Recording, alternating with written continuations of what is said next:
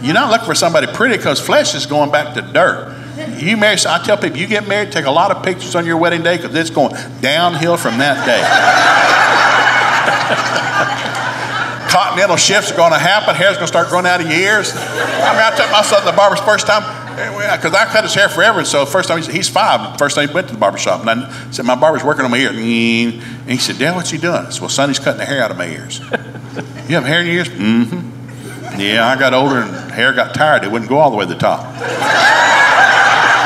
I'll take one hair. Hey, shortcut, daylight, shortcut. So hair goes out of my ears now.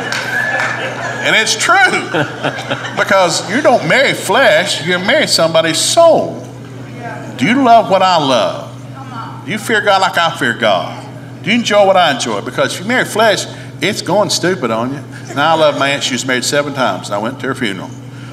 You couldn't have recognized her because the lady standing next to her looked like Grandma Moses, and that was her daughter. This old skanky lady was standing there and said, who's that? We buried the wrong person. No, my aunt had so much plastic surgery, she's still tight. She'll never turn back to dust. She's just tight. I mean, she pumped it and shoved it up and stretched it. It's like, she'll never rock. And you just wasted a lot of money and time because your flesh is going to go places. Well, why don't you fall in love? The greatest thing you'll ever do is fall in love with somebody. That's what you do when you're dating. What are you looking for? I want to spend the rest of my life with somebody. What do you want? I want somebody that fears God more than I do.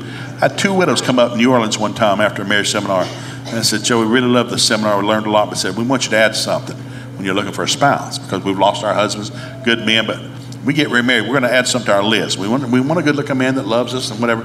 But we want a man that loves God more than we do. We got tired of dragging our husbands to church, trying to pray for them all the time. We get married again. We're going to marry somebody that chases God faster than we are. And I added it to the list. You want somebody that fears God. If you're with somebody that fears God, everything else will be fine. Because they fear God, they'll serve you. But if they don't fear God, they want what they want when they want it. When do I get to choose? You don't. You got married. You're dead. Shut up. You're dead. You're married. Praise God. Welcome to life. So simple now. I got to share that. I was married for 12 years and I realized something. My first marriage, I realized my wife's not going to change.